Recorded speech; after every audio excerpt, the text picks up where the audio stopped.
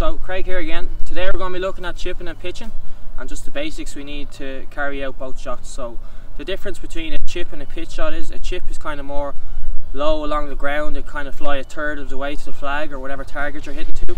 A pitch shot would fly 3/4 of the way, so it'll probably be a higher shot. Might have a bit of spin on it if you get the right connection.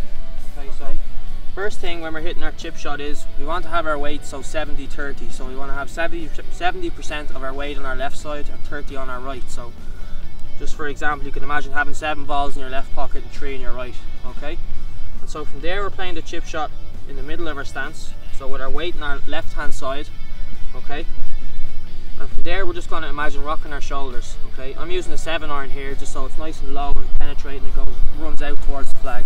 Okay, don't forget when you're practicing these shots, have your alignment stick down as well, because you want to take this to the course with you.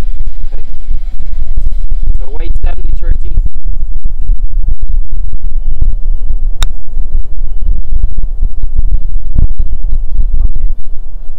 So now we're going to look at the chip shot. Okay, so I'd play these shots in general, maybe pigeon wedge, 56 degree or lob wedge, depending how far I need to hit it or how high I need to hit it. If I need to go over a bunker, over water, that's why we play a chip shot. Okay, so it can be a bit more of a dangerous shot to play because you're using a more lofty club.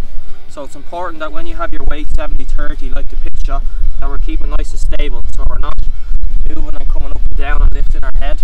Okay, so you need to stay very stable through the ball. For this shot we're going to try to make more of an angle of attack and hit down on the ball. Okay, because you really need to pinch the ball off the top of the ground in order to get